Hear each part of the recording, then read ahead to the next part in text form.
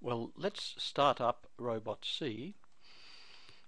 One of the things about RobotC which is a bit inconvenient when we're dealing with these non-Lego robots, non-Lego sensors I should say, as part of Lego robots, is that as RobotC comes, it's not set up to use or recognize the third party, the non-Lego sensors.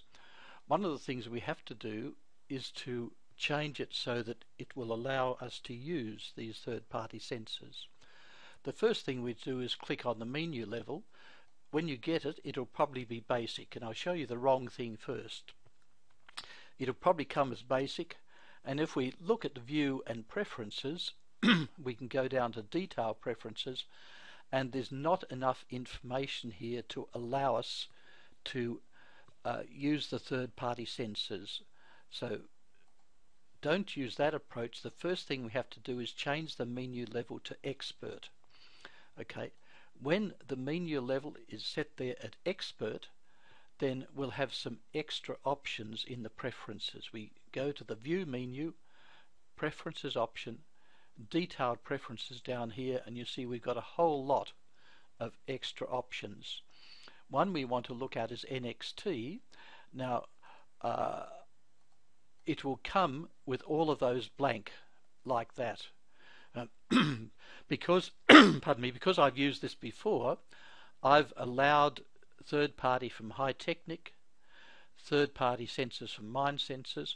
I've got some old legacy RCX, that's the old yellow Lego Mindstorms that still work quite well, and I use those. And a few of the other sensors, odd ones, come under custom design sensors. So we'd allow all of those, and we'd go down to the bottom, and I'll have to move this down a bit so we can see it. Let me see if we can get it down, and click apply. Okay, and now our robots version of RobotC will recognize the third-party sensors. One other thing we may like to look at is platform. Now, the way I've set it up is that I use Lego Mindstorms NXT. That's normal RobotC, because that's the RobotC I've used from the start. But if I was starting off with young kids for the first time, young students perhaps I should say, I'd consider this one, Lego Mindstorms Natural Language NXT. Natural Language is a simpler form of commands which has been designed by Carnegie Mellon to be more suitable for first-time users, young first-time users. So you may prefer to have Natural Language NXT and to click apply and do that.